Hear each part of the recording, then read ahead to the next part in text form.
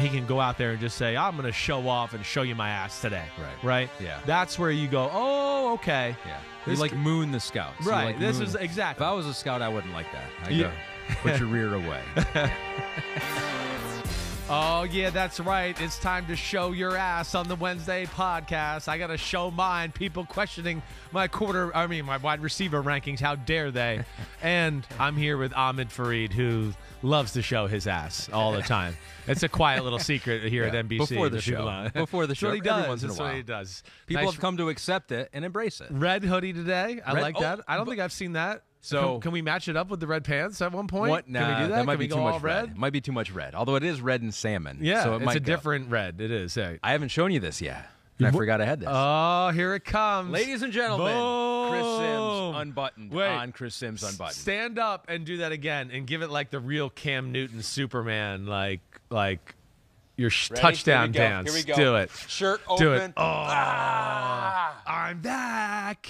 I'm back with a T-shirt on. I like that. That's my favorite one. If you're listening, you have no idea what just happened. Yeah. I'm wearing the Chris Sims Unbuttoned logo that my wife made for me for Christmas. Yeah, I mean, amazing. Thank you, wife, for not On a making one t-shirt. for me yet. Yep, the guy that's the show. But don't worry about me, Mrs. Fareed. No problem. No, in all seriousness, that is though, awesome, though. we talked to Pete about this, and we got to get merch. Yeah. We got to get our merch game going. I know. So if you're listening to this, and Pete says we are working on it, if you're listening to this, comment in. Say We gotta I would go. buy a T-shirt, Right. and put the price amount. Like say I'd buy it for $3. Yeah. so we know. Shit, it's my T-shirt, and I should give it one for free. I will buy it for $3. Okay, 30? I will buy it. I will buy it 30. I will not. Chris Sims ain't worth that. But 3, I know. 8, maybe anything under 10, I'm in. I feel like we do have a very specific price point that we probably don't want to go over $9. $9.99, I think, is a good Well, ceiling. we want to keep it good for the homies. We Yes. want them to represent. We're not trying to hurt their cash output or their savings. That's for sure. promote the show without putting a hole in your wallet. Exactly. That's what we want to do here for sure. And it's like got some legit style to that one. I really your like logo that one was a lot. great, and yeah, Thank Kathleen you. did a great job with the shirt. Yeah. but you got a great logo. It is so a we great should show logo. It off. I did not design it. In fact, I need to meet the person. You've never met the person who designed your logo. I think I have a little bit, and it's just like it was quick, and I can't remember exactly who it is. Like the person was like, "I made your logo," and you're like, "Oh, Yeah. come I back." love it. It's awesome. See you again. You Maybe know, never. I know what you said. You go, "You the man," You the man. You the man. You the man. and she's like, "I'm a woman." But Ahmed's making fun of me because I get made fun of for at the end of things. I say you the man a lot, Yeah. and I've been made fun of on PFT a few Which times. you said to me many times, and I go like, "That's cool." Chris thinks I'm the man, but now I know that you You're think numb to everyone's it. the man. You're Yeah, numb to it. I'm numb Yeah. to it. Okay. I'm not numb to this though. The reaction you got for your wide receiver rankings. Here we go. There was more reaction to this than your quarterback rankings. Yeah, I mean, definitely. people went crazy, Yeah. which is fine. Yeah. We're okay with that. Yeah. We're here to make a show that's entertaining. If you're watching on YouTube, here's the top 5 wide receiver rankings. In case you didn't listen to the last podcast, Jameson Williams from Alabama won. Christian Watson, the riser from North Dakota State. Chris thinks he will continue to rise. He's number 2. Alec Pierce, your kind of wild card from Cincinnati at number Yeah, 3. right. Treylon Burks at 4. Drake London at 5. Yeah. All right. Since you have released this top 5, Yeah. and it's been out there, I know you texted with some coaches Yeah. before you released this, Yeah. but now that you've released it, what have you heard? What's the feedback? What are you feeling? Like I've gotten a few. Really, from the public is the only one I've gotten real pushback from. Right? You know, I got a few from like friends that are like, "Dude, good for you making Watson number 2," or "Good for you giving Alec Pierce some love. I love him." Some people do like Alec, like what definitely, they see from Alec Pierce. definitely. No, there's no doubt about it. To me, where I do think that these guys are, again, it's early, and I haven't talked to a ton of people about this. And, you know, I'm not going to be swayed with this. It's a position that I feel very comfortable evaluating. I've got a pretty good history. I'm not perfect. I understand that. I get that. Certainly could argue I made a mistake last year having De'Ami Brown in front of Jalen Waddle. The way it looks last year, that was wrong. You know, we'll see how it plays out this year. So I get that. But, you know, I've grown up around it. I've gotten to throw to wide receivers. I've been fortunate to be around some special ones in my life. And I think within this too, this is not easy ranking these guys. There's legitimately 7, 8, 9 first round kind of guys that you can go, well, I could see him going in the first round. So, I look at it a little bit maybe differently than other guys do too. I put a little more value into the pure, raw, physical ability, explosiveness. I'm not into the, I don't value the polish or whatever. That to me, again, the polish, the route running, that's all good. It's a little overrated. I think there's only some teams that are really going to value it or really know how to even use it. So we'll see where this goes. But let me just say this too. Yeah. Here's the thing. Like I said to Pete this morning, made Watson number 2, in the rankings. And I again, over the last 48 hours, I feel like now I've seen 3 mock drafts where all of a sudden he's in the first round or he's being drafted in the 20s. Right? Oh, the Kansas City Chiefs might take Watson. So he's already climbing the ranks. There is no deny. I am extremely confident in the fact that as more evaluators in the NFL and coaches watch this, they're going to go, wait, this Watson kid's freaky. And I really feel like that'll happen with Alec Pierce too. And not only just freaky, but can run routes and do everything else you want too. So, again, not saying I'm right. We'll see where this goes. And it's not an indictment on Olave or Garrett Wilson or some of these other guys that I really like as receivers. Like, sign me up. Put them on my team. It's just hard here. And there's a lot of different ways to look at these receivers. There's a lot of different types and body types and physical skills. These were the 5 that were my favorite. And I think maybe...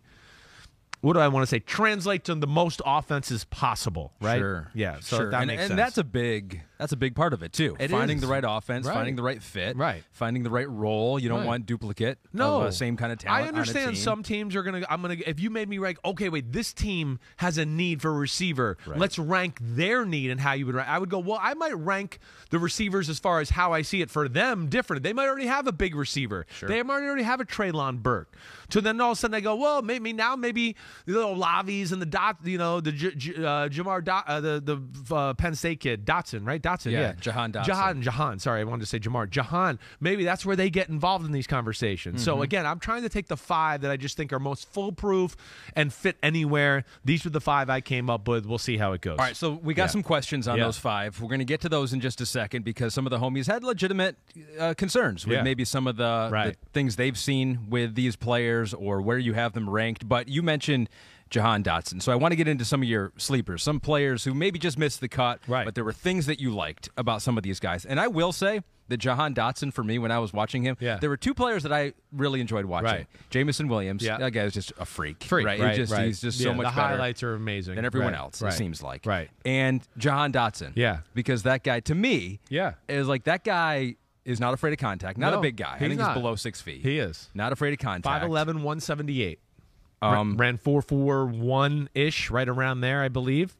Listen, you're right. There's a lot to like. Plug and play 16. Hey, Chris and Ahmed, love the pod. Was wondering, Chris, where you would rank Jahan Dotson coming out of Penn State. Could see him being a playmaker in the NFL in the right system. Keep up the content, fellas. I think so, too. I do look at him that way. Again, this is another guy that I would throw in that list there with Olave and some of them where I go, I'm not going to be shocked if this guy goes first round. I know he's not in my top 5, but, there's a part, of course he's made for the NFL. Hey, 5'11", a little small. And again, the NFL, if you're not freaky fast, it's a big person league, right? You got to be freaky fast. The thing I would say with Dotson is this a little bit. There was 2 things, like tough, runs routes really good, no doubt about it. Don't think he is like quite as fast as his 40 time. I think we got a lot of guys this year that I came away with, even at corner, that I would go, they mastered the 40. I'm not sure they really play to that speed, okay?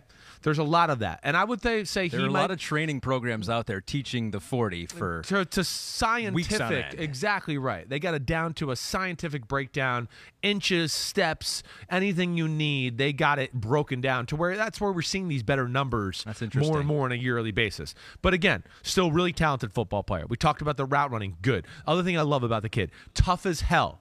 Now, the one thing I would say is, do I think he can win on the outside consistently, at his size and what I would say not like, oh, wow, speed that's going to back off like the premier corners in football? No, I guess I have some reservations about that aspect of it too. And to me, I also had a little bit of a reservation of, the play strength when getting bumped on the outside versus corners and stuff like that. It was a little less than I would have liked. And then I didn't think hey, I wasn't overly impressed with the yak. Okay.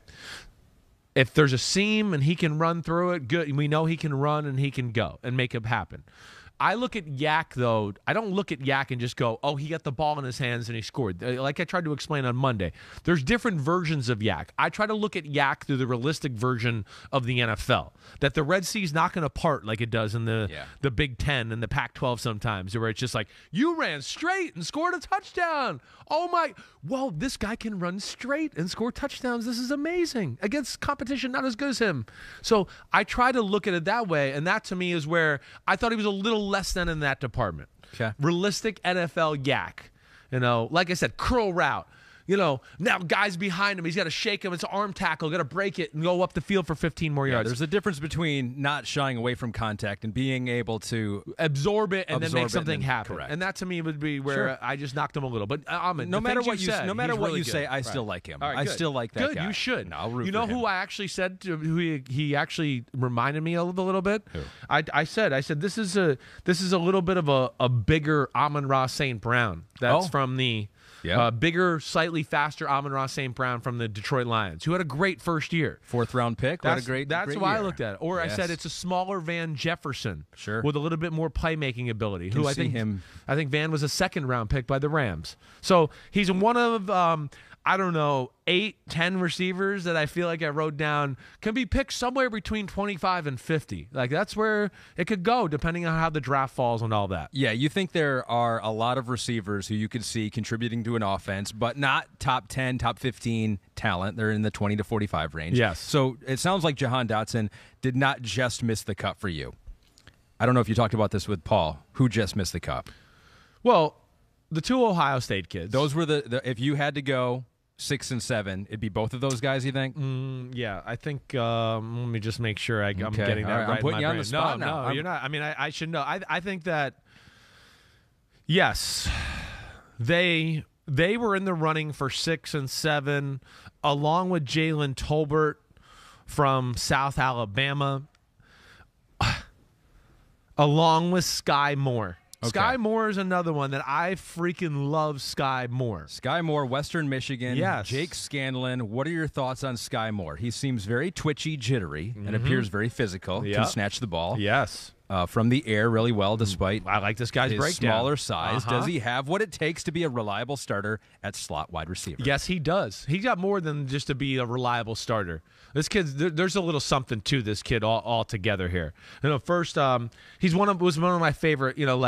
Again, not that I made him my number one, but he's one of my favorite watches. He's one of my wide receiver man crushes where I just go, oh, I love this kid. I want him on my team. I want him to play slot receiver. His breakdown is right in a lot of ways. He is twitchy as hell. He is an unbelievable route runner. He is fearless over the middle. Our man here, what was that, Jake Scanlon? Yep. Jake, you're right, snatches the ball out of the air. That's something I've learned to value a little bit more, and I described this on Monday too. And it's something where I would say I don't think the Ohio State kids are as good as this kid at this part. It's funny you say that because it seems like Garrett Wilson is like that. It does seem like he uses his hands very well. He catches the ball he's better with his hands in front of his body. He is. He's better with his hands. Olave would be the one I would probably go as a little bit more of a body catcher. Sure. Now, I'll get into Olave and Garrett Wilson in a second before we go. I just want to finish Skyy Moore. Yes. But my point was, and this is something I learned from Shanahan like 4 years ago, with the snatching the ball out of the air. We're talking receivers. He brought it up, and I was like, man, you put a lot of value on that. And I was like, why? And then he explained it to me, and I was like, that's why. That makes total sense, And it's what you see at a Deebo Samuel. It's the fact that he can run 100 miles per hour, 100% effort, catch the ball, still be running 100 miles per hour, 100% effort, and take it, rip it out of the air, tuck it away, and there's never a gather step, a slow down, let me tuck it away, wait, let me see where I am. And that was the other thing that I loved about Skyy Moore. So not only did I think he was one of the best route runners, he goes over the middle, he's tough, snatches the ball out of the air. The acceleration off the ball is as good as anybody in the draft. His quickness in all areas is off the charts good. So let alone he's a guy that I go, wait, slot jitterbug extreme, right? I mean, supreme. He's the man there. And then because of his speed and acceleration and his play strength, I go, even though he's 5'10", he's 195, right? So he's a little rocked up and thicker, 17 pounds heavier than Dotson, where I'd go, his acceleration's better, his yards after the catch are better, he breaks more tackles, and because the acceleration's better and the strength, the play strength's better, he has more outside value to me than the Dotson. And then I go, also with that, yak ability and what he does, I go, he's a weapon. You can do the speed sweeps, the reverses, all that stuff. So Skyy Moore is one of those guys that was right there in the running for the Ohio State guys, and I would not be shocked to see him go at the end of the first round. What you mentioned there, a lot of people might think that Chris Olave can do some of those things. You brought him up. He can. Goat, and the second goat has 2 O's in it. Just note that. Boom. Goat. Do you see Chris Olave as more of a deep threat receiver like Deshaun Jackson or more of a weapon receiver like Deebo Samuel or Tyreek Hill? Wait, read that one more time. Sorry, Chris Olave, is he more Deshaun Jackson or more of like a weapon receiver like Deebo and Tyreek? No, he's more that. I don't even think – listen, I don't think he's as physical as Deebo and Tyreek. I don't think he's as explosive as them. I will say that off the bat, all right? Those to me – first off, Deebo Samuel's 220 pounds. Right, he's a different human being. There's very few people like that in the NFL coming out in this draft. So right off the bat, Tyreek Hill, again, it's a different speed. To compare Chris Olave to Tyreek Hill, you're disrespecting Tyreek Hill. I'm sorry. It's just not the same. Olave, to me, is just made for the NFL to be the slot receiver. The thing I liked about him more than Wilson is I thought he played through contact better, like as far as being bumped, not letting it affect his speed running a route, not, okay, wait, you knocked me off, but I got back on track. I still caught the ball. My concentration's there. I thought he was good. And of course, he's one of the most elite route runners in the draft. There's no doubt about that too. But do I look at the film and go, oh, this is 4.38. Oh my gosh, wow. No, I don't. First off, when he lines up on the outside, he doesn't just blow by people, all right? That's what I would go. Guys that run 4.38 and it's also on the field, I would go, no, they can line up outside and just go, see ya, I'm out of here. You don't see that a lot from him. And when you do see it, it's usually like an all-out blitz and the corner's 8 yards off and he's sitting there going, wait, we're all-out blitz. They got to throw it fast, right? And he's sitting there flat-footed and he gets to run a post over the top. And you go, some of his big plays in that, I go, are just the most premier looks in the world. I know people, I had somebody I saw comment like, you obviously didn't watch the Minnesota game and some of the plays he made after the catch there. I want to go, I saw it. I get it. The kid's awesome. He's a first-round guy. But I didn't go, oh, my gosh, he caught a 20-yard crossing route with nobody in the screen and then ran up the sidelines and then stopped for a half a second and then continued to run. I don't go, oh, I've never seen anybody do that before. That's where I'm trying to explain to people there's differences there. Olave is awesome. I think he's a little bit more of a, to me, going to be a little less of a big play guy in the NFL and a little bit more of a true technician, route runner, tear your ass up that way, okay? And people might not like my comparison to Chris Olave. You need to say something nice about Ohio State because now it's 2 years in a row. I know. Justin Fields, you were lower on. I got Olave, it. But damn, I Garrett like Wilson. Justin Fields, and I like these guys too. Come on, Ohio State. Nobody roots for you more than me. Because I hate Michigan and Jim Harbaugh, so nobody. I'm just telling you, I love Ohio State. Love it. OHIO. I say that to people in the airport all the time. And I like these guys. You just walk up randomly to people in the airport. I go, and if they have like Ohio State, I just go OH. And then you hear the IO. I love it because they're machines. They do it all the time. I know I'm not well liked here. I get that. I'm sorry, Ohio State fans. Maybe they'll hear that though. What you just said there. Love this kid. Here's my kid. This is what I said. This kid is to me. Olave. Really good. And I just want to make sure that I got it everything. That I hit on here just to make sure.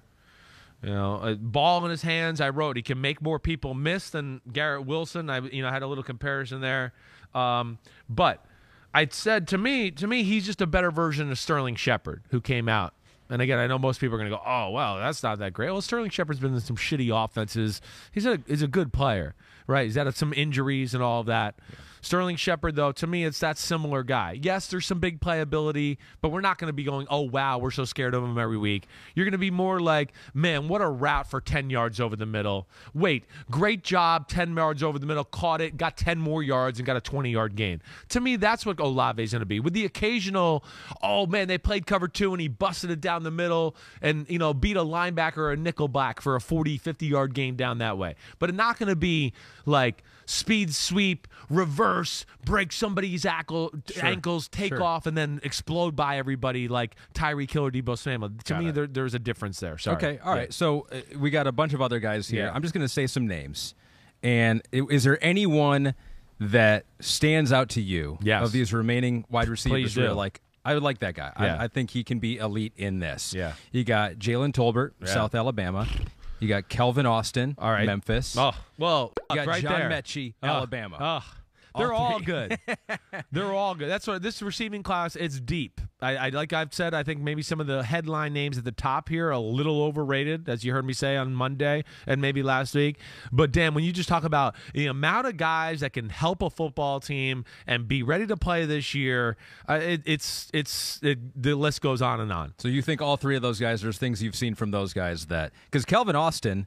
From Memphis, Thomas Gatz TV says Kelvin Austin seems to be slept on in this draft class, but he reminds me of a KJ Hamler who you loved coming out of Penn State. Yes, I love Calvin Austin. This would be my number one man crush out of all receivers. You might like the players not in your top 5 as much as some of the players in your top 5. Those are the guys. Listen, I know Christian Watson's like my guy because I put my name to him and made him number 2. I get that. Obviously, that's a man crush for me. Yeah. But yeah, these guys, these are my under the radar. Like, don't be shocked if they jump on the scene next year and you go, oh my gosh, whoa, oh my gosh. Like Calvin Austin.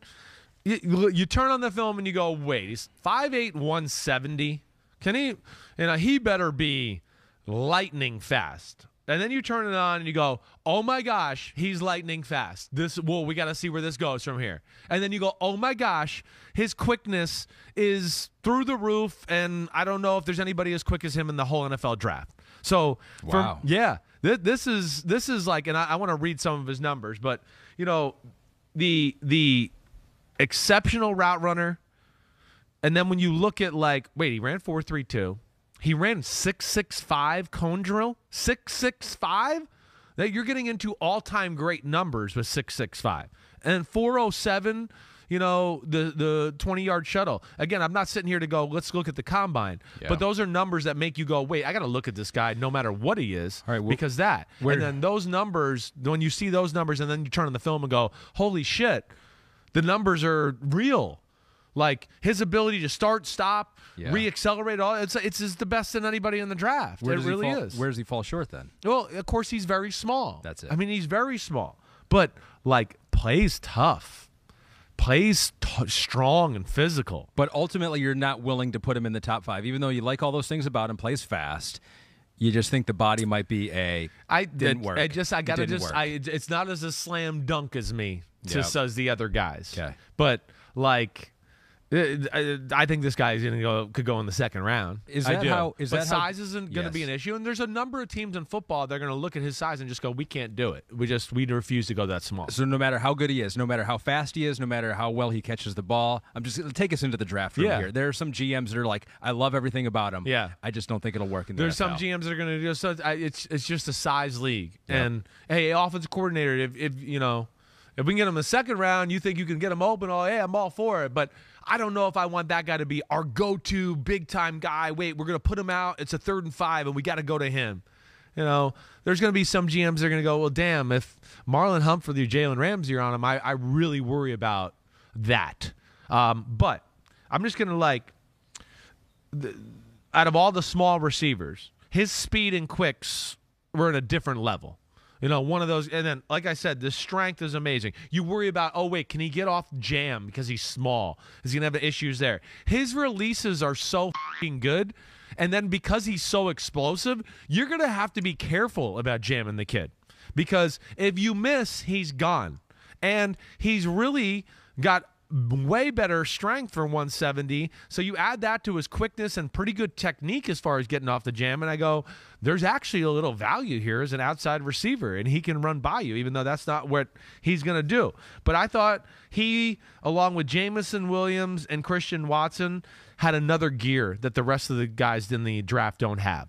Like, to me, they have a gear where the ball's in the air or when their ball's in their hand and they go, oh, wait, I got to turn the corner here, that they can tap into that nobody else in this draft has. You know, the route running, the body language, all of that. I mean, it's off the charts good. Stop ability, double moves, it's better than anybody in the draft. So, yes, he is, to me, like, you know, I wouldn't be shocked if we were sitting here a few years from now and going, this is Tyler Lockett. He's just a little smaller, but he's Tyler Lockett.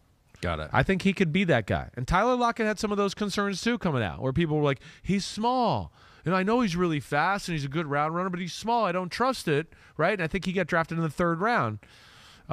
This is a guy that has that, and maybe Tyler Lockett can ease the stress of the size there when you see the guy move and the releases and all that. You okay over there? Just so it's noted, I'm having IFB issues here. Good. So I took off my IFB. Pete, I can now hear you. Are you again. getting crackling in your ear, or what are you getting? No, I tried to do my IFB is kind of falling apart, and I got to use my new one. And I tried to tape it up, and it's a rinky-dink operation over here, but I'm able to do it now. Good. You just can see it over my head. It's a cool look. It's kind of maybe I go with it. It goes like, well. Look at this. Like, I'm not trying to hide it at all. Pete's talking in my ear. You don't even know. It almost looks like it's an extension of your glasses. You're like, he's got some cool thing in his glasses. I don't know. It's like I'm Matt Patricia with a pencil, but it's just an IFB. It's an IFB. No big deal. Yeah. I like it. So that's what I'll say about there. I'm going to be very interested to see where he goes, because return ability, weapon ability, slot receiver ability, and, you know, like I said, small guys like this usually don't play outside.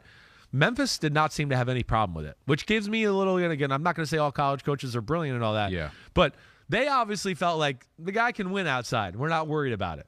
I loved him, like I said, and I think he is that kind of guy, Tyler Lockett-ish, you know, Yakeem Grant, but a better receiver and football player, that kind of guy. All right, so these are your sleeper guys, and here is the chart on Kelvin Austin. If you're watching on YouTube right now, anything with size does not exist. His size is like he's in the top, bottom 2%. He's not big. He's small. He's 5'7". He's 170. So he's in the 1 percentile and 2 percentile quadrant for both of those. But broad jump, 97 percentile.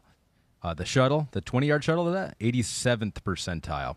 Vertical jump, 87. 40-yard dash, 96. So, yeah, I mean, all his athletic ability, if he just grew like 5 inches, he'd be Calvin Johnson. He would be Calvin. He'd have to do more than that. He's got to do, That's true. 9 inches to get Calvin Johnson. Maybe he's still got some in him. All right, so I want to get to your some reaction to your top 5 here. Okay. I want to get to, we had a lot of good questions on where they might fit. Can they be a number 1 receiver? Where would that be? Maybe a Devontae Adams replacement for some of these guys. But the final names here on the list here, any that stand out to you, Jalen Tolbert, South Alabama. Yeah, I really John like Metchie. him. Tolbert's a guy I look at to go, he could be a first-round guy too. I would not be, the way he runs route, his size, and then what he can do with the ball in his hands. I mean, he's kind of special that way. Okay. Jalen Metchie from Alabama. I feel like he's John. Yeah, I'm sorry. John Metchie. I feel like he's a guy that was higher maybe a year ago. He's kind of falling. Yeah. I mean, had the injury. Yeah. Not going to wow you with pure raw explosiveness or any of that. Metchie, is made for the NFL.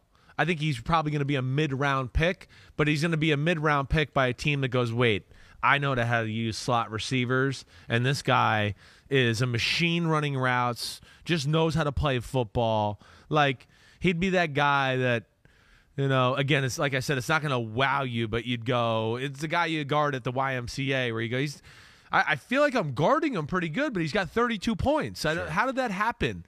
He just understands how to attack people, how to run the routes the right way. Very smart that way. Yes, a mid-round pick, but not going to be like an explosive superstar.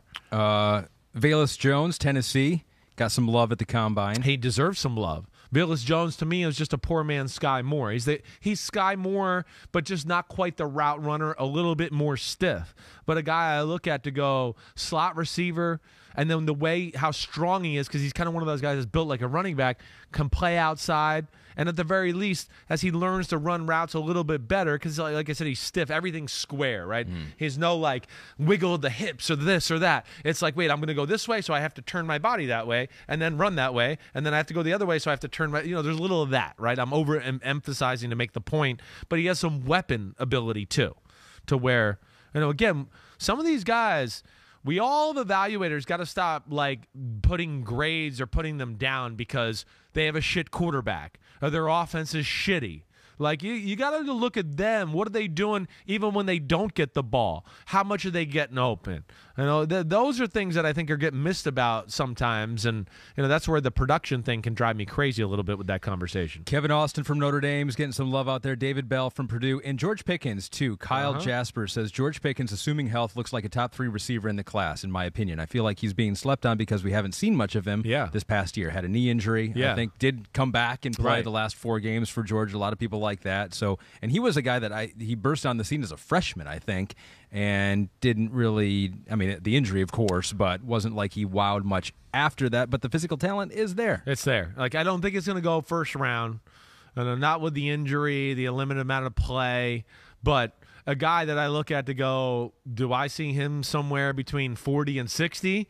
And do I see that he could be one of those guys like 2 years from now where we go, he's 1,000 yards here, and he's dependable. Yeah, he's got size.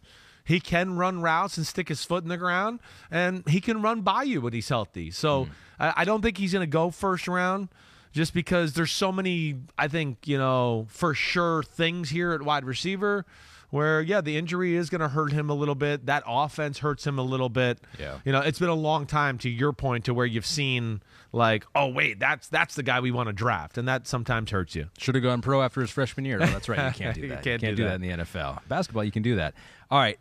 Is there any other name out there you want to give some love to before we step away from your honorable mentions? No, I think we hit them all. I think we said them all. It's a phenomenal group altogether. To your point, there are a lot of players who second, third, fourth round, you could get some value. Definitely.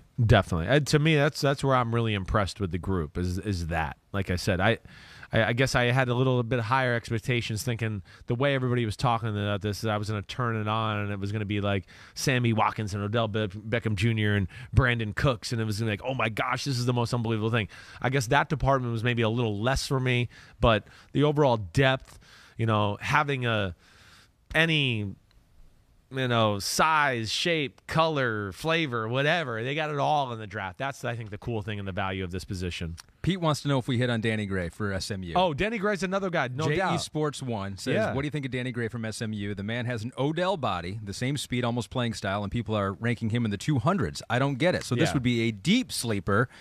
We'll finish off our honorable mentions with a deep sleeper in Danny Gray, who's getting love from JE Sports 1 and from Pete in my ear. Yeah. Which is not totally in my ear. He shouldn't be that. He's not that. That's for sure. He's not the 200th pick of the draft. Yes. First off, he has something elite about his football game, and that's he can fly. He can fly. So elite traits like we talk about, they're going to get you drafted no matter what. He's ran 4.33, and he plays to that. So that's the issue. Now, here's some of the other issues. His hands are not great. I think that's going to hurt him a little bit. There's just some drops, right? He doesn't rip it out of the air like we talk about. There's slants where he catches it, and, it's okay. There's a process of putting it away, and you go, damn, you got tackled now. If you could just rip it and go, you'd have gone. It would have been a 60-yard touchdown, right? The route running is not always consistent or great. Like, I think you can – not only is it not perfect, but also I would go, man, there's some place he comes off the ball, and I go, they're screwed. They're scared, and they're running back. But then there's 4 or 5 plays where I go, he's kind of just striding off the ball, and it's not the same. And, of course, it doesn't attack the corner the same. So there's inconsistencies there. The guy I wrote that he really reminds me of, and I like this player a lot, Darnell Mooney with the Bears, right? It's that kind of guy. Yeah, you can throw a shallow cross, and he might turn the corner and run 60 yards. He can run the post down the middle 60 yards, Some of the other routes we need some work on. He was a sleeper too. Yes. Big time sleeper. Right. He's that kind of guy to me. Mike Wallace, right? Remember him from the Pittsburgh Steelers? Sure. It's that. It's track, straight liner. Like, you're not going to get all the intricate details maybe you want from a receiver, at least not right away. So that's how I look at him, but dangerous, certainly. JE Sports 1 mentioned that he has an Odell body. There are a lot of people that compare Garrett Wilson to Odell Beckham. You said you didn't get it. Yeah. You know what I really do think it comes from? Yeah.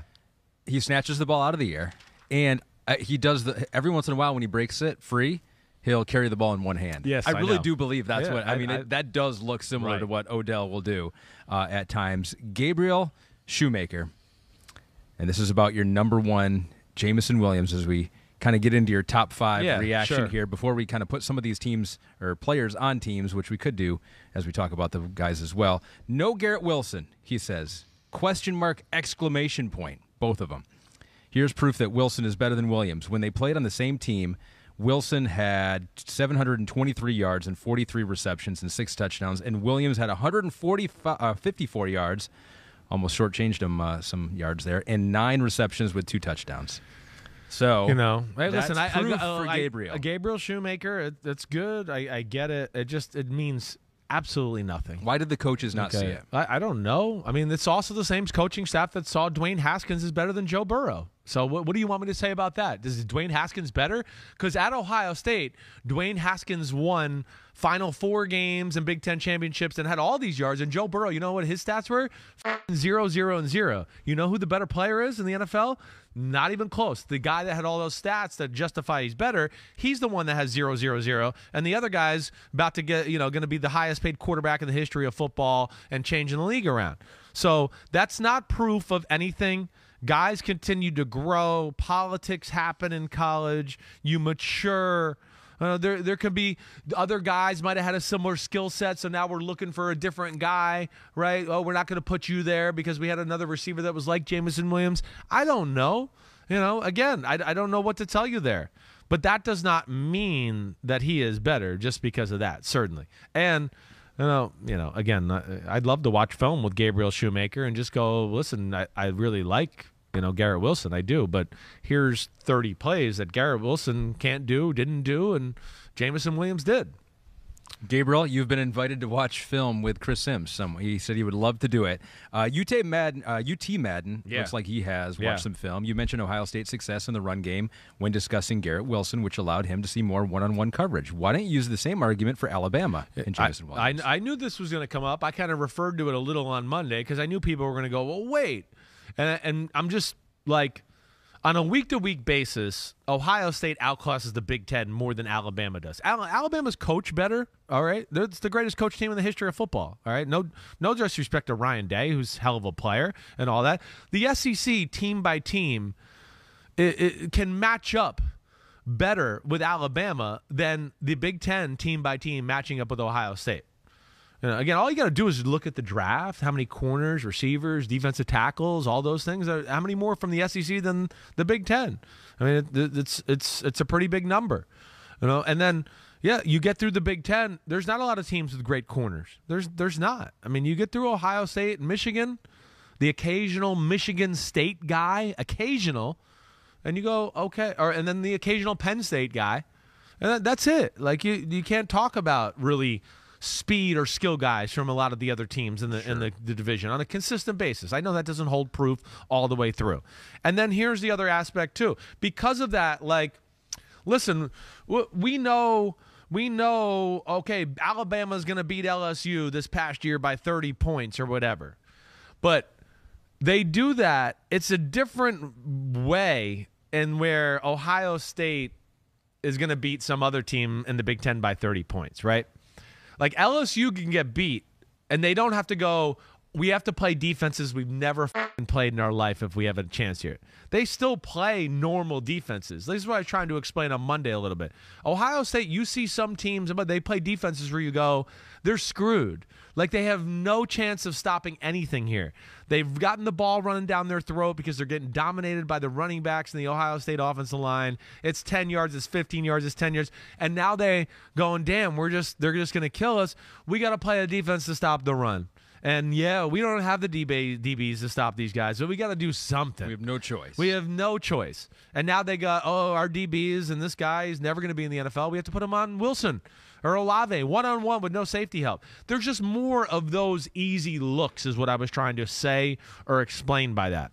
Ohio State has a lot of those easy looks. Yeah. And, it's not the player's fault. I get that, but it is part of what I look at evaluating.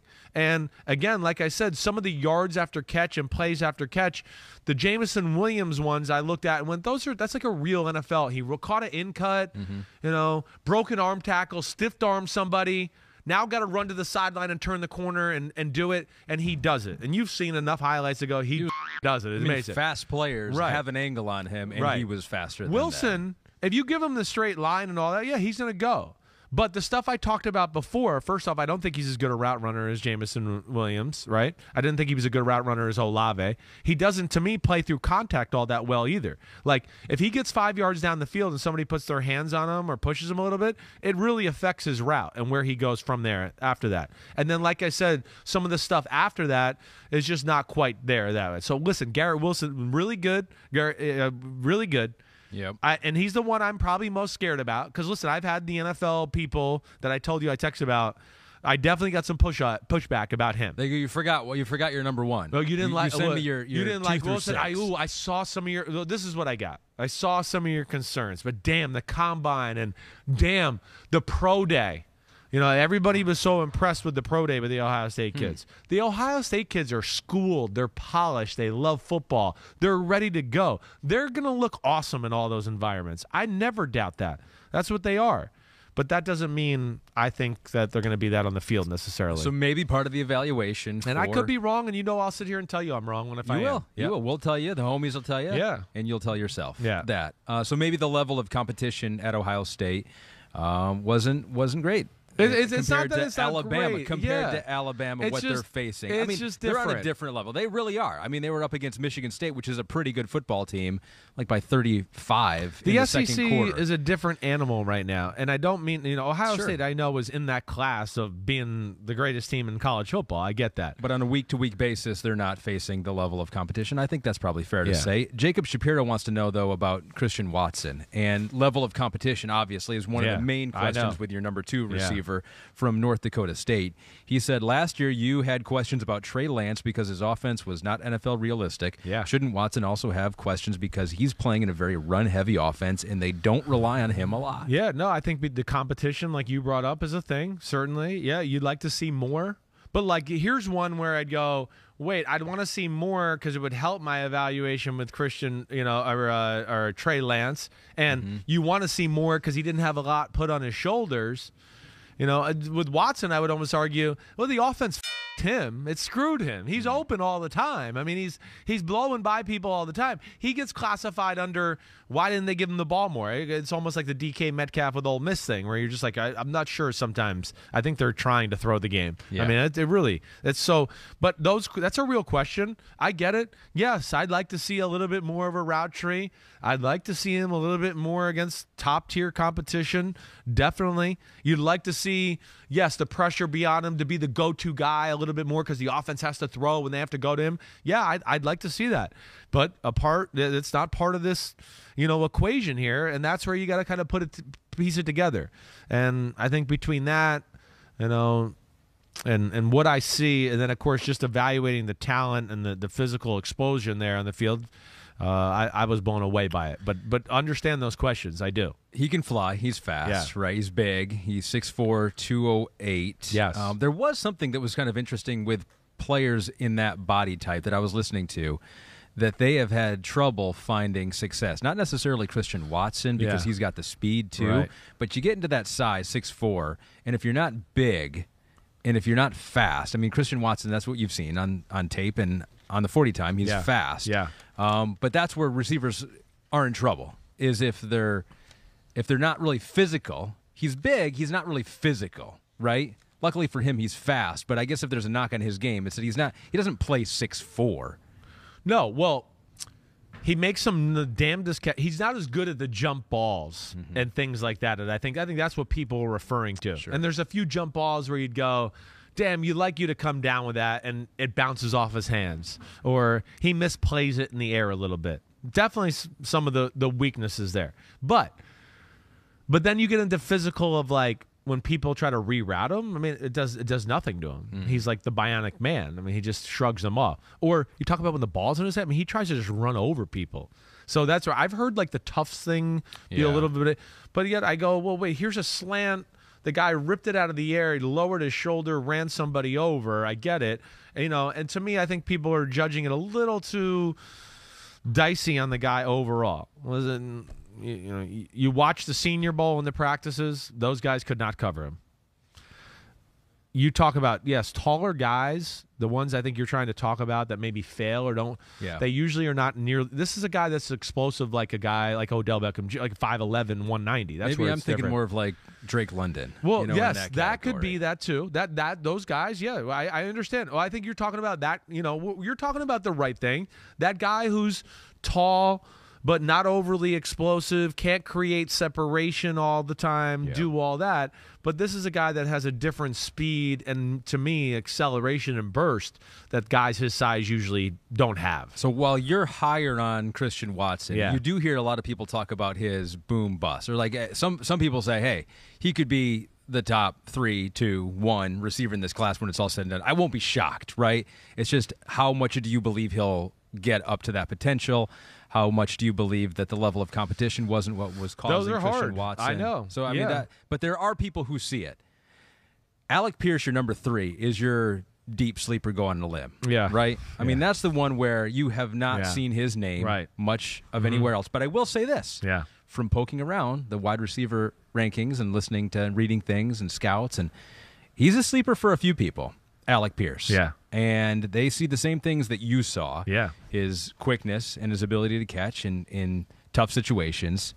But there's also going to be a lot of pushback for that deep sleeper. Yeah. Beam Elliott says, Pierce, number 3. Come on, Simms. That's like when you said Javian Hawkins was ahead of Najee. Man, I got no. Man, so when you make a bold pick, everyone brings out your worst hits. There's I got no excuse there. There's nothing to be said there. Again, I was wrong. There's no doubt. Again, where I'm going to be wrong too is off the field issues, and I'd like to. I don't get to see these guys all the time.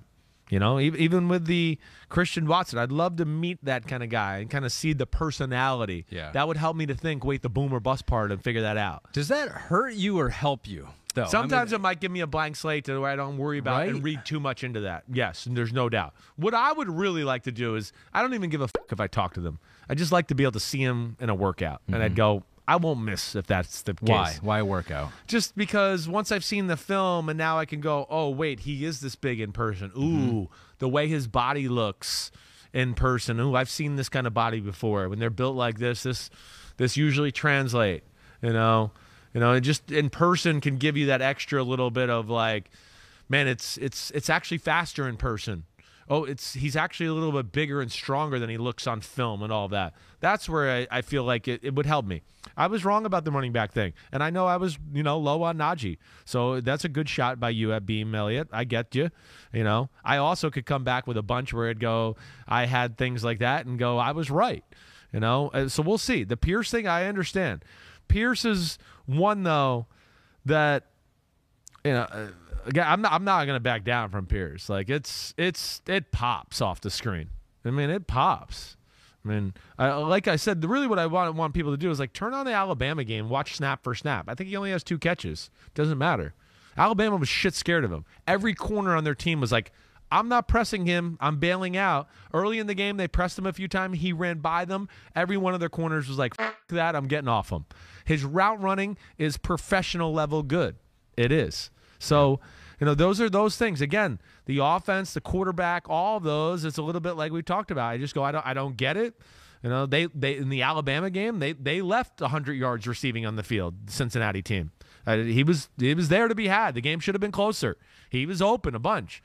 So we'll see. We'll see. I know that's a tough one. And at Beam Elliott, if I end up being bad, come back with a crafty little comment like this one next year. And an eye roll Yes. on the next sleeper. And I will say this to defend you too. It's like we talk about this about the draft every year and the consensus top 5. And you know, by the end of the draft season, we're like, the draft's a crapshoot. You know, we look back on it the years past and we're like, oh wow, we really screwed that one up. But yet somehow every year, it's like if you don't have kind of the same top 5 as everyone else, it's like you're clickbait or you're just doing it to get attention. No When we question. all know that a year from now, looking back, like I look back at 2019, the consensus rankings for wide receivers, and N'Keal Harry was 3rd.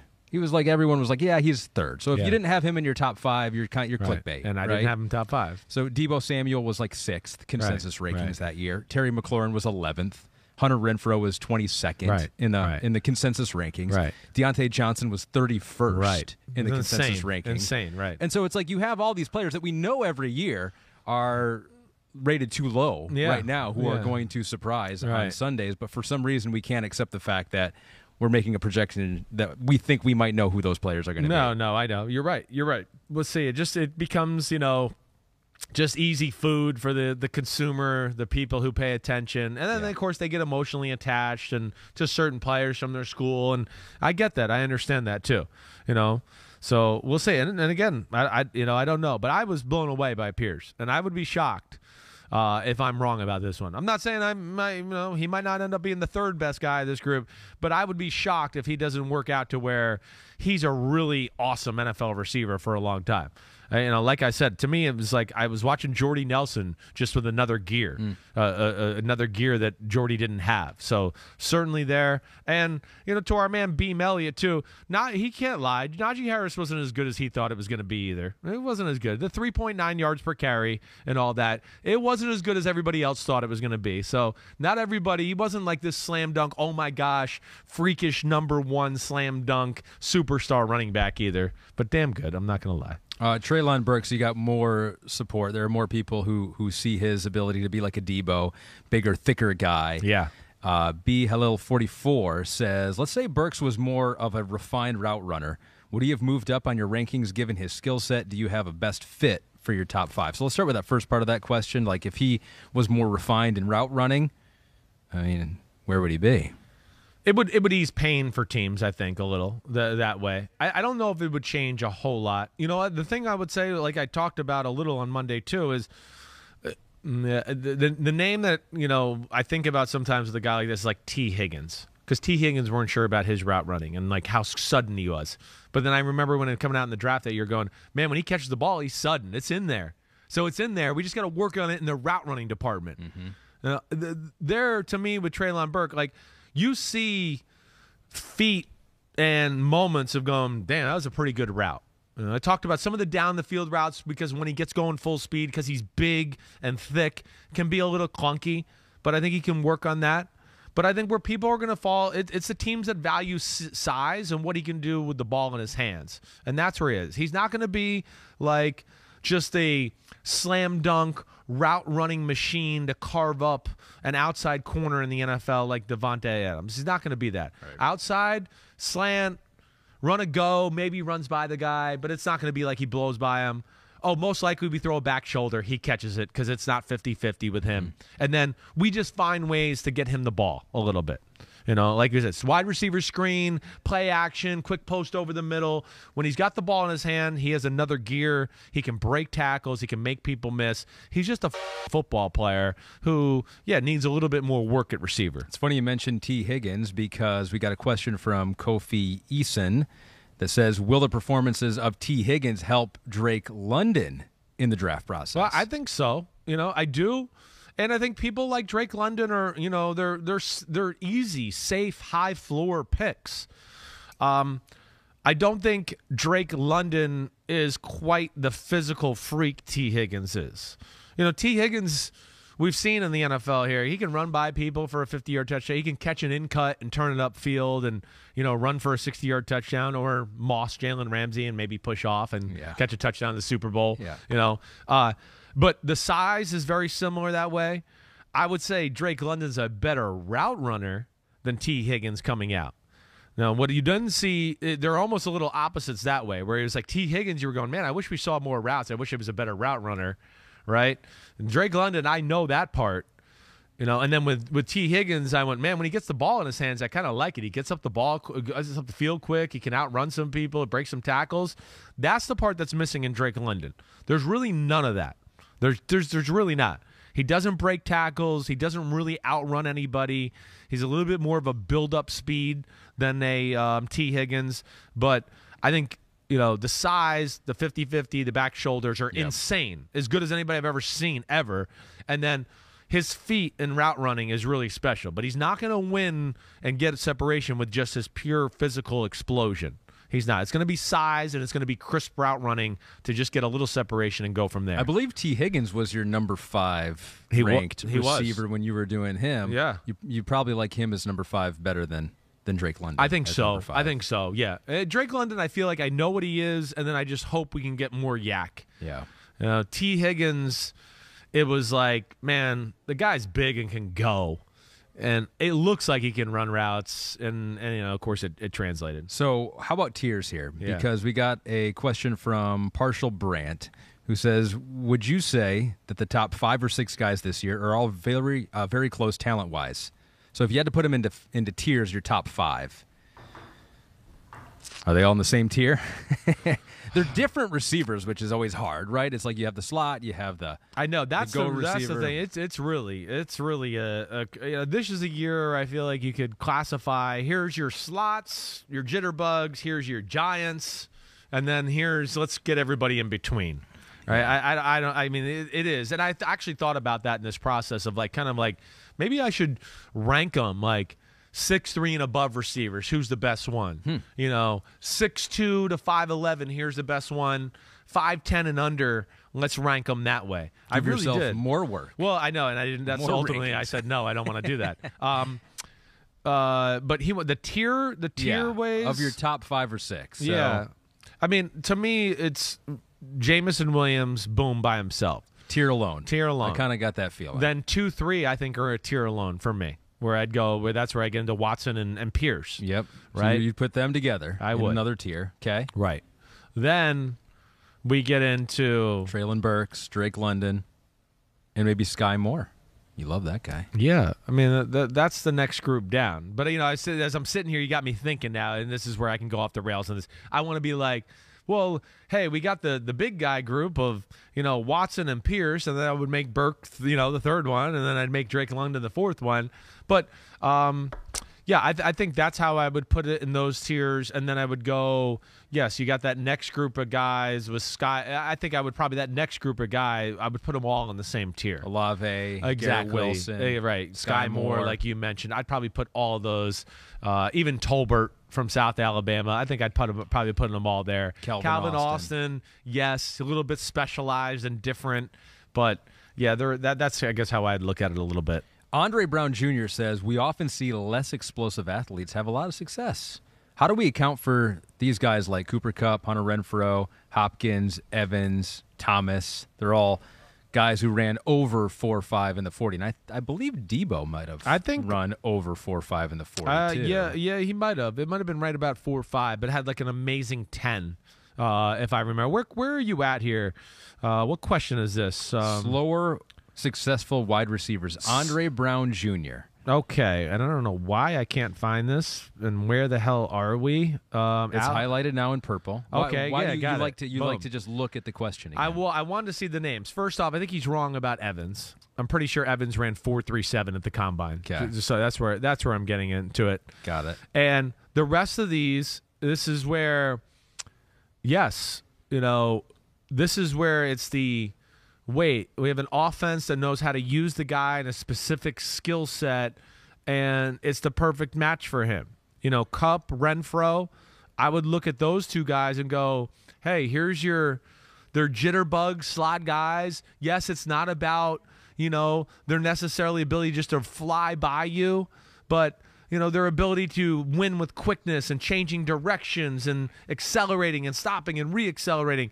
Those guys got great value in the NFL. There's more ways to get the ball to those guys in the NFL than college. There's way more plays. It's more detailed. There's more of a Rolodex of plays to go to for that guys. Then, with guys like Hopkins and even Thomas, that's where when you go, it's a size league. See, that's where I go, yeah, the speed, the size makes up for it a little bit. Right. He's covered, but he's never covered. I mean, Hopkins is covered a lot of times in his career. It doesn't matter. It's 40-yard gain down the sideline. Was blanketed, but he got it. Michael Thomas the same way. So that's where you get into the size, the route running, the offenses that know how to use them. Yeah, Pete checked. There you go. He did some research. Yeah, was I right? Oh, it was 4.53. Okay, I was wrong. For Mike Evans. So Andre Brown Jr., you were correct. You were correct, Andre Brown. Way to go. But the size there. But the size. 230, 6'5", 230. Yes. So that's pretty solid. Human being. The next one, kind of the value of wide receivers, I like this one. Jacob Woolsey says, in the current NFL, don't you think wide receivers are a dime a dozen? Defenses are limited on what they can do, and it's easier to scheme a wide receiver open. I understand wide receivers are important, but if I were a GM, I would value them later in the draft. So that's interesting. Do you look at wide receivers at times like a running back now, that there are so many good ones out there you can wait? I think there is definitely, it's a great question. I think there's some good thoughts there, and I think that pretty much holds true, except for there might be like every year there's 2 or 3 guys where you go, oh, that they're special, and that's where you go, okay, yes, my system will make him good, but shit, he's gonna make me good too, because I can just throw a slant and he's gone. Jamar Chase. Yeah, Deebo Samuel, Justin Jefferson, you were very high on him. No question. Again, those are my cup of tea kind of guys there. DK Metcalf was my number 1. A.J. Brown, I value that a little bit more than, he runs the perfect post corner. Yeah. What I say is all those guys get open on the post corner too, because they're so fast to the post. Everybody's like, they're running the post, that the cut to the corner doesn't need to be that great because they've scared you to death already. So that's where I look at that. But I think the point is, and that's where I think it's interesting this year too. I think, yes, when you get down the line now and you get down to, here's, receiver 6 through 25, I do think sometimes people put too much value on receiver 6 or 7, and I go, man, receiver 19, to like your point what you just said before, is like barely less than that guy. Mm-hmm. So why do we got to take this guy right now? That's where I think teams kind of reach at times a little bit. Let alone, like we had talked about, they become production whores a little bit and look at stats too much. Right. But I think those were all really good thoughts there. And that's my point was, that's where I'm a little interested in the draft. Like I could see it going 7 receivers in the first round. I could see 3 or 4 going off the round in the first round, and then, again, this is where I got to get deeper into the draft with defensive tackle and all, to where it goes. Maybe the 3 or 4 go in the first round, and then everybody starts to go, wait, well, there's a lot left here. We got to get our good D tackle or a good pass rusher right now, and all of a sudden it's a run of them in the 2nd and 3rd round. Okay, I could see that happening too. Well, let's go there then. Our friends over at PointsBet actually have a bet with this question. Will there be over or under 5.5 wide receivers drafted in round number 1? If Chris Simms was the GM of every team, there would be fewer than 5.5, right? You think there are, talent-wise, how many first-round wide receivers? Talent-wise. About 5 maybe. I know. I think this is a tough one. Okay. It's a tough. Listen, again, I know I didn't put, Wilson and Olave and Skyy Moore in my top 5, but I kind of look at them as 20 to 32. It's exactly. They're fringe first rounders for me. They are. And I understand Wilson, I'm in the minority. There's probably a number of teams that go, well, Chris Simms is crazy.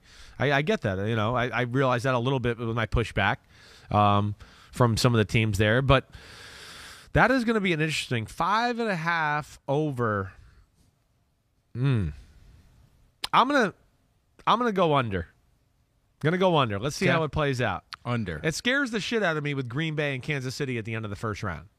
You think that's the perfect spot for some of these teams to say, hey, let's get one of these guys that we've fallen in love with. Yeah, and there's need there. I mean, Green Bay, shit. I mean, they need to draft 3 receivers in this draft. I mean, 4. I mean, so that's... Yeah, what are they going to do? I don't know if we have a question specific on... Oh, yeah. Next, Devontae. Sorry. So you're going... I'm going over. Over. Yeah. I don't know where I'm going to go there. Okay, that one's pending. We're going to wait for you to look at the other position groups out there too. because you want a little bit more information. That's where I'm a little scared of it either way. You can go over or under on this bet, homies out there, and know that at one point Chris agreed with you. Yeah, right. I got to make a stance there. No, I got to make a stance here, really. 5.5, I'm making a stance right now. I'm going to say over, okay? There it is. Points bet. Anybody listening, Chris Simms is going to say over. Over, okay. All right, there we go. Now, download the Points Bet app, okay? Do it. It's easy. It's cool. Hurry up. They got a good deal. Why are you bossing me around? Because it's my show. Hold on a second here, Mr. Red Shirt hoodie guy. All right? No, if you're in an eligible state, PointsBet has an exclusive sign-up offer for Unbuttoned listeners that you can't miss. Download the PointsBet app. Use code NBC2K. That's 2K. 2K means 2,000. 2,000. That's what the cool kids do these days. All right, 2K, I got that. So use code NBC2K to sign up. Get 2 risk-free bets up to $2,000. So if you bet 100 and lose, you will get free bets worth $100. Dang. Once the game starts, don't just bet. Live your bet life with PointsBet. Jeez. It was going so well. I struggled there. It was going so well until the very end. Damn, I love when you critique my reads. I love it because you're so professional. Adds a little more pressure. It is. It's good. And it's not really my show. It's our show. It's our show. Okay. It's all of our show. Sorry. Paul, you, me, Pete, Matt, Kristen. And yes. many more people that make this show possible. And the homies out there who have a question on Davante Adams. That's where I wanted to go. Yeah, cool. The next one, because you were talking about what are they going to do? They need a receiver. They need 3 of them. This looks like Ringo number 4. Love the pod, et cetera, et cetera. Thank you. Is there a receiver in this draft that could replicate or come close to a receiver like Davante Adams in the right system? I just think of Rodgers mostly riding solo again this year. So what are the Packers going to do, and can any of these receivers, maybe 1 or 2, fill that need? Well, yes. Again, where it's tricky with them is it was such a great connection and trust there with Rodgers and Adams. And like I've always said with them, it's a little bit more on the precision, the details. It is that. So, they're an execution team, like you've heard me say. That's what worried me about them during the season, right? I don't know if you can just execute your way to the Super Bowl and win it. And at some point, some guys got to make some crazy plays and do some crazy shit and take pressure off your team. So that's where I don't think that's replaceable. I don't. And you look at their roster right now and you go, damn, they need a little bit of everything right now. I mean, there's no one area. You expect Allen Lazard to be back. So, okay, we got a big receiver who can do a little bit of everything. Randall Cobb, okay, can work the middle of the field a little bit. But, damn, it's coming to the end here. And that's where, it depends who's there. But I'm with Green Bay, I almost look at it like best receiver available. Take it. There's no, oh, wait, these 2 guys are in place, so now you need this kind of guy here. It's whoever. And then whoever you get there, you base off your next time you want to draft a receiver off of that. Oh, we got the big guy at the end of first round. Now we can go the smaller slot guy in the third or whatever. That to me is where I look at it. But do you think they're going to do that? Because, they haven't drafted a wide receiver in so long. It seems like they have to. But who knows? I said that before. I know. I gotta think. You got 2 picks, 22, 28. I gotta think one of those is going to go to a receiver. I would be shocked. I would. Now, I know. There's a lot of. I know we said it last time, and maybe again they're sitting there at 59. So there's certainly going to be a receiver available there that can help their team, and they're sitting there at 53. So you got 4 picks in the top 59. And like we just talked about, there's a lot of wide receivers to be had here that can help your football team. Maybe this is what Aaron Rodgers wants. He wants to prove to everyone, I don't need receivers. I don't even need a coach. I don't need fans. I don't need anyone. I can do it. I can do it myself. As you take a look, if you're watching on YouTube right here, rookies with Aaron Rodgers since 2008. Yeah, exactly. That's what I'm talking about. Here you go. MVS. With 584 yards. Even Davante Adams' his rookie year in 2014, just 446. So he doesn't trust him right away. No, he's not gonna. It's gonna be about you got to do this route the right way. It's this coverage. You got to run it that way. Those are things that are constantly talked about in Green Bay. I know Rodgers values it, greatly, about everybody being on the same page, and that's where it's going to be hard to replace it. That's what worries me there. But, again, I think with the status of the class, they can really kind of go best guy available. And, wow. I mean, don't you feel like they almost have no choice? Like, if they don't take a receiver at 22 or 28, I mean, they're going to hear about it. That's going to be the thing that's going to be you got to think about if you're them. It seems almost impossible they wouldn't, but who knows? Yeah. But I do kind of want to talk about that rookie wide receiver discussion leads me to the rookies from last year, and there were a couple questions on those guys. Yeah, cool. One from Sergio Farrell, too, about Elijah Moore. And it says that you have not mentioned Elijah Moore really at all. He seemed to be one of the best rookie wide receivers. Was Chris too low on him last year? So you were notably lower on Elijah Moore. He got drafted by the Jets early in the second round. Had a pretty good first year. What do you think of him? Very good first year, yeah. I mean, he's a player. He is. And, he got hurt, right? That kind of hurt, like, the mojo he had going or the momentum he had going. Probably was a little too low on him. Definitely. What'd you miss, you think? I think that maybe there's a little bit more, first off, a little bit thicker, bigger of a person. When I saw him in person, I went, oh, okay, there's a little bit more of a man here than I thought on film. Got it. And I think the next thing is, there was a little more straight line speed that I gave him credit for. And, he's just a football player. Like, just understands the game, willing to work at it. It was, I thought, a pretty good class last year. The kind of guys I like. I guess I didn't value him enough in the fact that he can kind of do everything. And he can work the middle of the football field that way. So, no, I didn't mean to disrespect him. He's a really good football player. And they need another receiver to kind of round out their group there with the New York Jets, I think, too. Now, I don't think that's going to happen in, round one with those 2 high picks. But you get to round 2, or maybe if they trade down with one of those high picks they got, sure, I could see them going, hey, let's make sure we protect our number 2 pick in the draft and get him one more guy to throw the ball to. And you didn't know that Elijah Moore would be paired up with your man crush in Zach Wilson. No. You didn't know that at the time. If you had known that, I would have way up. Would have gone way up. He's going to be one of the best performing wide receivers in this draft class. So Jim Dye says, love the pod, guys. Which wide receiver from last year's draft class do you expect to have the biggest jump in production in 2022? And also, he says, I can confirm that we say Bengals in North Jersey. Way to go, Jim Dye. I like it. That's the first time I've heard that you're actually doing it the way everyone else does it. That's it. That's how we do it in Jersey. You grew up. Yeah, that's where we do it. Okay. So let me see. Wait, where did that question go? Pete, stop moving shit around. I'm trying to read the fucking questions. Pete's moving around. He's reordering. I have no idea. He's trying to be organized. He's trying to keep it all together. But okay, so here we go. The guy that I think the biggest production. Yeah, who's going to make the biggest jump? Well, you had in your top 5. Yeah. You had Kadarius Toney, who wasn't bad. He got hurt. That was part of the problem with him, though. People saw like he might get hurt. He was hurt in college.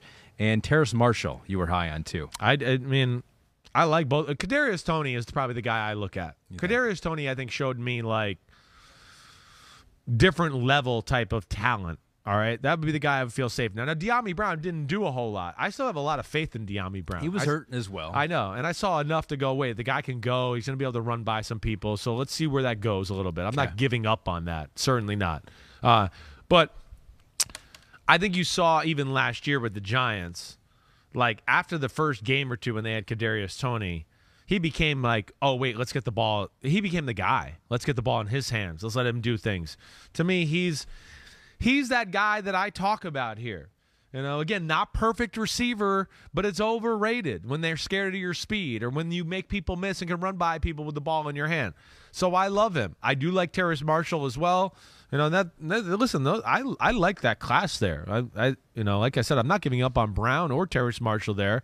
I think I valued maybe their speed and their size a little bit more than Elijah Moore, and that's where I messed on that. Yeah. Okay. All right, Did I answer the question there? I think I answered totally. the question. Okay, you think all the guys that you were high on last year, you have no reason to believe that you shouldn't still be high on them right now. But Tony will be the guy I think makes the jump. If you pick one, it's because Tony. I think Dayball is going to go, holy shit.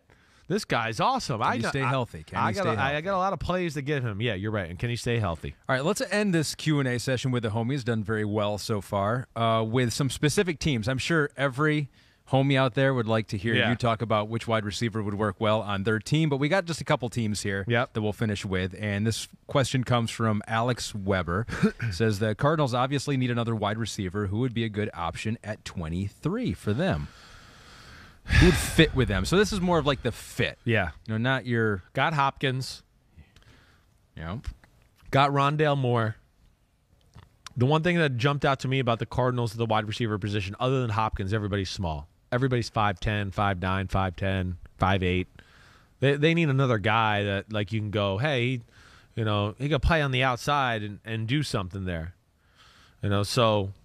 really, they should be able to have almost their pick of the litter there. Gosh, I mean, I could justify, the Treylon Burks certainly. I mean, again, any of my guys as far as Watson or Pierce. I mean, to me that they would be perfect. Guys that can fly but also can run like the short game stuff, and Kyler can get it, and we can runs after catch. So I look at that. If there was a run or maybe you wanted to trade back, I wrote down names like, Jalen Tolbert. I don't think I look at him as being worth the 23rd pick of the draft, but I wouldn't be shocked. I wouldn't. To me, it's something on that line. Second round, maybe a George Pickens, that kind of guy, where that's what I would look for. Like, they had that in A.J. Green a little bit. That's what I think that the point of that was. Wait, we got all these small guys, and now we can put two bigger guys on the outside that can run by, or we throw a jump ball or whatever. That's what I'd be looking at if I'm in their roster. All right, what about your boy Blue with the Bills? Derek Rudolph says, which receiver do you see as the best fit in Buffalo? First of all, do you feel like that's a position of need for thank you. That's good. That's the question right there. I don't look at the Bills going into this draft going, ooh, we need receivers so bad, so bad, so bad. And I know I talked about at the end of last year, I'd like to see them get one more difference maker. I think their thought is Gabriel Davis is going to be that guy. I think he probably helped his stock out a lot at the end of the year, and, of course, the way he played in the divisional game. I think Isaiah McKenzie probably popped on the screen for them a little bit more last year, too, with the way he played. I'd have a hard time thinking he's not going to be a little bit more part of the offense, part of the reason why they released Cole Beasley. And then also, they got Jamison Crowder in free agency from the Jets. I mean, Jamison Crowder, he is your prototypical slot jitterbug killer there. So, I think you Diggs, Gabriel Davis, Isaiah McKenzie, Jamison Crowder, and to add a little icing on the cake, they have a guy in Markel Stevenson who they drafted, 5th round last year, who's a legit 4-3 guy and can be, hey, run down the field and Allen will throw you 80-yard bomb every now and then, or we might give you a reverse. I don't look at it as a desperate need for their football team. So, I think they're going to be one that's going to, first few rounds, you're going to see defense, corners, maybe an offensive lineman. I don't think receiver is going to be at the top of the list. They might not take one. I wouldn't be shocked. If they do, it'll be later to mid-rounds. Over under 0.5 wide receivers taken for the Bills. I'll take the under. You'll take the under. Yeah. They got so a you lot see, of guys I don't know. there. Yeah, that's a lot of guys, right? Agency. Yeah, that's right. They got a little of everything, too. So how about the 49ers? Arnag T says, best fit for the 49ers in round 2 or 3, a small guy like Calvin Austin or a downfield threat like Christian Watson or Alec Pierce. And I think this is, and you can answer that part of it. Yeah. But I think part of it is like, all right, they have the guy that everyone in the NFL wants, right, to utilize Debo like they did last year, wide receiver, running back. So you might think like, okay, we've got that covered. We don't need another guy like that. But is that necessarily true? I mean, could you deploy? I mean, Kyle could think of ways to do it. Could you deploy another guy? They know how to do it, obviously, already and get him the ball and get him in space. I mean, what's the worst thing if you had two Debos on the field at the same time? You're exactly right. He's going to go, wait, my friend that I just let go down to become the head coach of Miami, he got Jalen Waddle and Tyreek. It's like two of the same guys, right? Yeah. It's like, you can't be wrong there. You can't. I mean, gosh, yeah, I'd love to see Kyle with Calvin Austin and Deebo Samuel and Brandon Ayuk and all of that. They're another team, though. I look at them and go, they got a lot of the smaller to medium-sized receivers. Ayuk's the only guy I look at that has kind of like a size element to him. To me, where I look at them maybe missing is just going, and again, I love your thought there about another weapon guy. Yeah. But I also feel like they need to find another Kendrick Bourne or something along those lines. Again, a guy that, occasionally we can give him a reverse or whatever, but can really run routes and be a pro. And when Shanahan goes, hey, we think this DB, we don't like him, and he starts to figure out, oh, wait, my good route runner guy, I'm going to have him run these routes on this guy, and this guy has issues with that. That's where he's good at putting it all together. So, I mean, I look at Deebo to go, okay, can fly, he's your weapon guy. Ayuk also can do some of that stuff. Yeah. Not to Deebo's level. That's true. But has a little bit more of the wide receiver element to him, the traditional aspect. But, yeah, we've seen Ayuk go around the corner on reverses and all that stuff for touchdowns. And then, yeah, to me, that's I would be more looking along. I think a guy like, again, I went to George Pickens here. Was the name I came up with. That was the one that popped to my head as far as, maybe if second round, third round, got a little size. We could throw jump balls and go routes. He's going to scare people that way. Right. But can stick his foot in the ground and run some routes that way as well. That's kind of who jumps out to me, at least from the thought process of kind of what they need there. If you were them, how would you factor in Trey Lance? Because what we did see from him is that the accuracy wasn't great. Right. Wasn't all that great. Right. Threw high on a lot of passes. Yeah. What would you look at in a wide receiver if you knew that the quarterback of the future for you is having some accuracy issues? Would you look for wide receivers that maybe adjust to poorly thrown balls a little more? Or no? Yeah, or no, but it may be size guys that you feel a little bit better with. Size guys, and then accurate. Usually, guys that have inaccurate problems. To me, the thing you do to be safe with them is go, let's throw the ball outside and let's throw the ball down the field. It gives a little bit more room for error. The downfield throw, you let the receiver just adjust the balls, use his size, whatever. He's not going to carve teams up 5 yards at a time, right? But he can hey, this guy. If we just tell him, hey, we got a deep post going across the field, he can put it in that general area pretty far down there. Right. And if we got a guy that can go get it and do it, that's their value there. So, yes, that, and then that's why I always say, the outside the number stuff too. Yeah, it's a little bit difficult of a throw if you don't have arm power, but he's got arm power. And it's a safer throw than trying to jam some of those balls over the middle into tight windows and, it's deflected, or, I threw it off his back shoulder because I was a little off target. Now it got tipped in the air, interception that way. Right. Yeah, so I guess that's, something I look at. The one guy I also look at too, and then I think we brought him up, is later to mid rounds, Kevin Austin Jr. from Notre Dame. Okay. He's a guy I just would throw out there to go he could be something. He's size, over 6 foot. He's over 200 pounds. He can run by you. As you watched him, he's very raw, but as the year went along, he got really better at route running, better at getting off press. And then he goes to the combine and throws up some great numbers. And it has a 3-cone drill that I look at a little bit more specifically at receiver than maybe other positions, because it does tell you a little bit about their route running. Right. You do have to say that, yeah, though, because of NBC's relationship with Notre Dame. Yeah, exactly so right. I just want to throw that out there. I guess that's who I'm talking about. That would be that kind of guy that I would look at, for the 49ers. Sure. I don't think they need the slot jitterbug or anything like that. Got it. Last one. Yeah. The Colts. They got a new quarterback. He's been around the league quite some time, and Matt Ryan. Nick Balfour says, who is the best player to complement a bigger wide receiver like Michael Pittman? Worth taking one at 42 or wait until day 3? All right, so Colts, they want to win now, obviously. They got Matt Ryan. They got a team that they feel like can win now. You got a great offensive line. You got a good running back. You got Michael Pittman. You got a defense that was pretty good.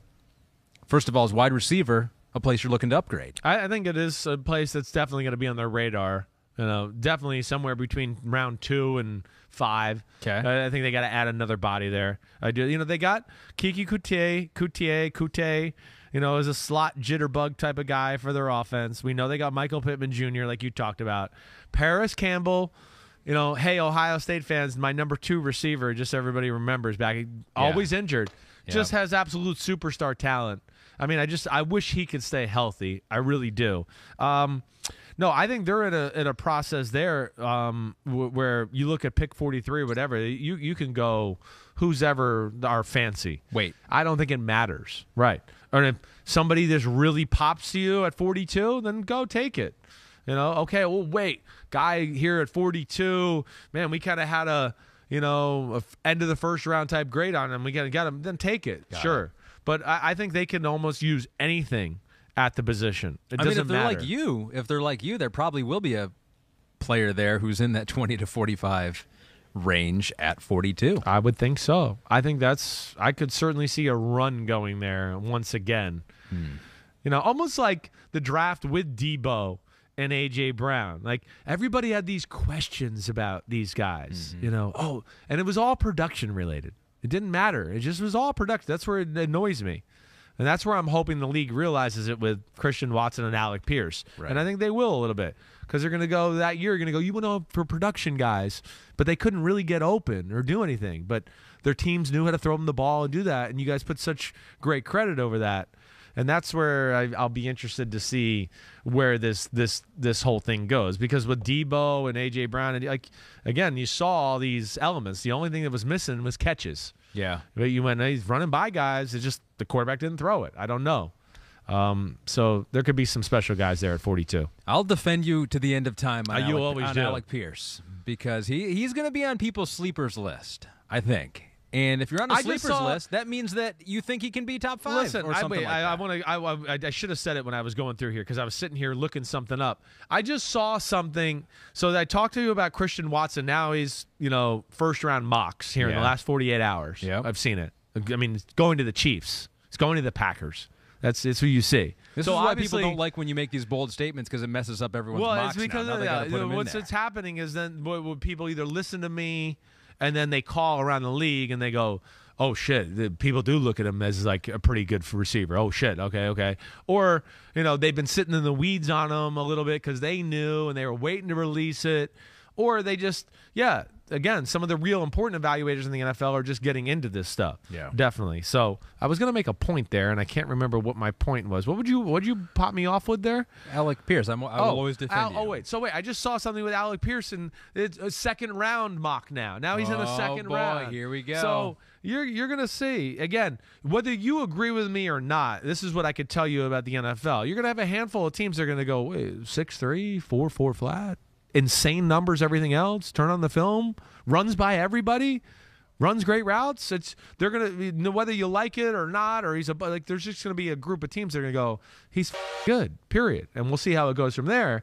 But they're gonna just take that aspect and go, he's good. Academic All-American, boom. All right, throw that in there. Man, people are gonna like that. Got brains. Well done, homies, with all the questions. Yep, way to go. Well done, Pete, by putting them all in there. Well done, Kristen, by putting the graphic on our video representation if you're watching on Peacock. Oh, Gabby. Way to go, Gab.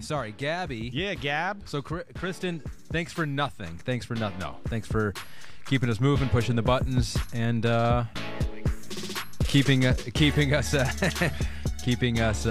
on the air for an hour and less than an hour and a half. An hour and 22, 23 minutes, perfect, maybe? Perfect. That's timing. just right? Okay, yes. Good. Glad everybody's happy. Hey, homies, keep it coming. Keep the criticism, keep the questions, keep the good thoughts. Again, don't take it personal if I fire back and give you some snarkiness on my answers, all right? It's not personal. I just get sick of seeing some of these things and people attacking me all the time. Sorry, it gets to me, all right? Everybody be good out there. Check it out. You know what we got coming Monday. Cornerback rankings, safety rankings, cornerbacks. Like receiver, there's a lot out there where you go, there's a lot that are going to be able to help a team out. Are there generational talents at both of those spots? I don't know. You'll have to tune in to the Monday podcast. Tune in. All right, everybody, be good. Have a good rest of your week. Ahmed, you the man. Clap it up.